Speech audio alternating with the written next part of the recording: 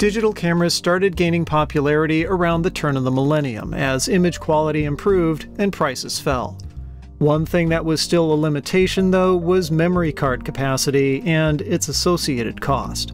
A prolific storage manufacturer at the time thought it had a killer solution, one that failed so badly it hastened the company's demise.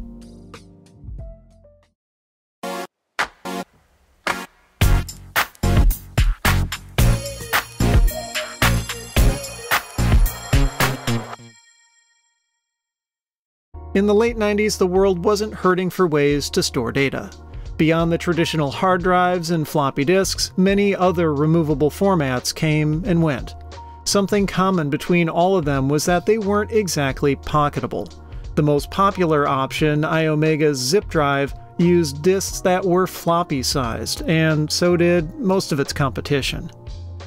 But mobile technology like digital cameras and MP3 players demanded much smaller media. A few companies had tried making devices that used larger disks, but to limited success. They were certainly clever, but a bit unwieldy. Not only were digital cameras like Sony's Mavica series larger than their film-based counterparts, carrying several floppies to hold all the images they took was annoying. Flash media was the obvious solution. It was compact and could hold a decent amount of data. Being solid-state, formats like Compact Flash and Smart Media were perfect for portable devices, as they used little energy to operate and were much more rugged than magnetic disks. There was one catch, though. Flash storage was very expensive. A digital camera may have only come with an 8 or 16 megabyte card, good for a couple dozen photos at most. So one needed a computer handy to offload them frequently or shell out for a bigger card. The former was a bit impractical if you wanted to take your camera on vacation, and the latter was a big financial hurdle. The biggest cards often cost more than the device itself. Iomega saw opportunity in this conundrum. It had seen success with its other storage formats up to that point. The ubiquitous zip drive for general purpose use, the high-capacity Jazz drive targeted at multimedia professionals, and the Ditto tape drive for personal file archival and backup. So in keeping with its catchy one-word naming scheme, the company released its newest format in mid-1999, calling it Clik. It took a page from the zip drive's playbook and went with floppy disk-based media, but smaller and higher density. Much smaller, in fact, with Clik disks being about 2 inches or 5 centimeters on a side. This made them a bit bigger than contemporary flash media, but not by much, and they were thinner than a compact flash card by almost half. Unlike zip disks, they featured a metal enclosure, which gave them a reasonably sturdy feel, and a rotating shutter to protect the media inside. There were two initial options for reading and writing Clik disks: a PC card for laptops and a parallel port-based desktop drive, which is what I picked up. Both required accompanying Windows software, and setup was straightforward. After a reboot, the drive worked like any other, but immediately I noticed that transferring files was very slow. It took 8 minutes to copy about 28 megabytes of data. And that was one of Iomega's first missteps with Clik, not offering faster interfaces on its initial drives. Another was an annoying incompatibility with the company's own external zip drives. One couldn't use zip and Clik drives at the same time, which ran counter to Iomega's positioning of those formats as complementary. That's because Clik was meant more for holding multimedia files rather than general data storage like zip. A clever feature of the desktop drive is that it could be pulled from its docking station and used with its matching flash reader add-on.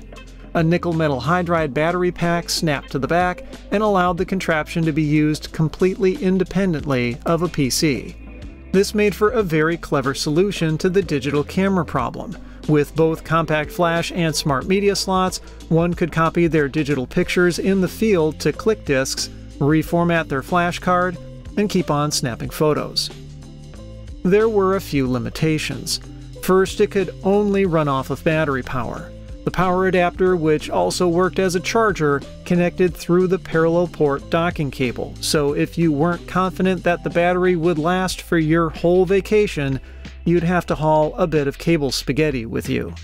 Second was that the reader was a one-trick pony. It could only copy from card to click disk and nothing else. If you had forgotten to erase your disks before setting out, you had no choice but to buy more at your destination. Maybe that was intentional, as Iomega definitely seemed interested in recouping its costs sooner rather than later. The bundle with drive and flash card reader was reasonably priced at $250 US, but the media is where the company made a killing. About $15 each when bought in smaller quantities, or one could pick up a 10-pack for $100. And that was basically the same price as zip disks, with the exception that those held more, 100 megabytes versus Clik's 40. That was a hurdle many potential buyers just couldn't get over. Unless one really needed tiny media or had interest in the flashcard reader, there was very little advantage to choosing Clik. Perhaps unsurprisingly, sales were slow, though a production delay pushing back the original launch in late 1998 didn't help. If it wanted Clik to succeed, Iomega needed to do something. It did two things, in fact. First was simply relaunching the format under a new moniker. Zip had become a household name, so the company leaned into it and renamed Clik to PocketZip. This also helped Iomega get around a bit of a PR nightmare it had been dealing with. A flaw that saw zip drives suddenly fail had come to be known as the Clik at death, so selling a product named Clik definitely imparted some negative connotations.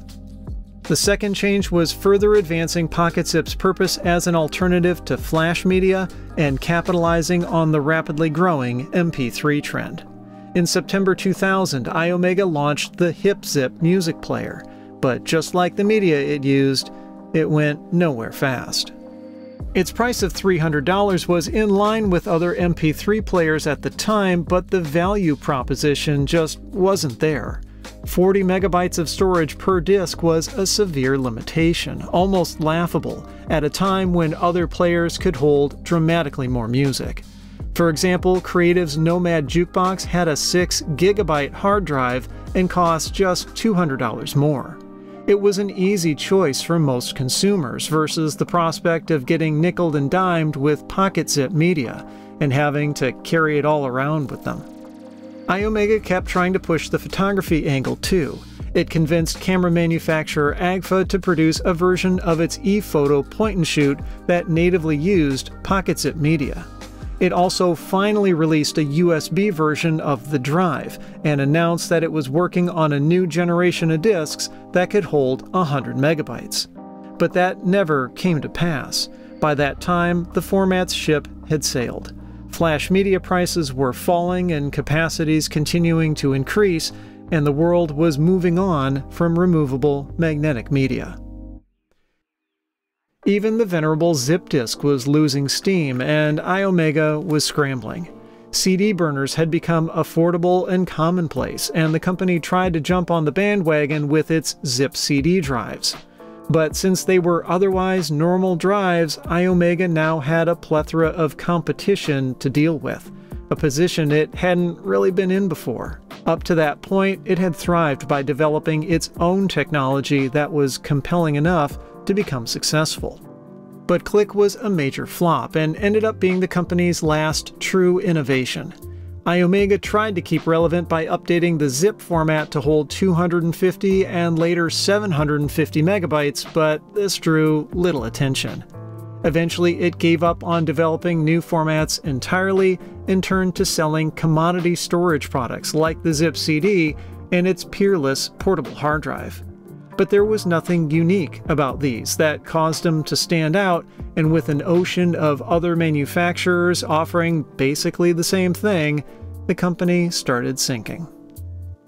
In July of 2001, Iomega had posted financial losses and underwent massive layoffs. It pivoted to the network storage market, which eventually caught the attention of enterprise computing manufacturer EMC, who ultimately acquired Iomega in 2008. It continued on for a little while longer, but eventually the Iomega brand was discontinued in 2013. It's a lesson that technology companies find hard to learn. Create a hit product that dominates a market segment, but then keep innovating in new and different ways to stay relevant.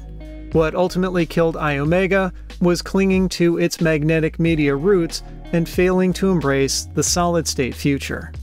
Storage manufacturer SideQuest failed to do this in the 1990s, and it was Iomega that largely put them out of business. It's a bit ironic then that Iomega succumbed to the same fate, but perhaps not surprising.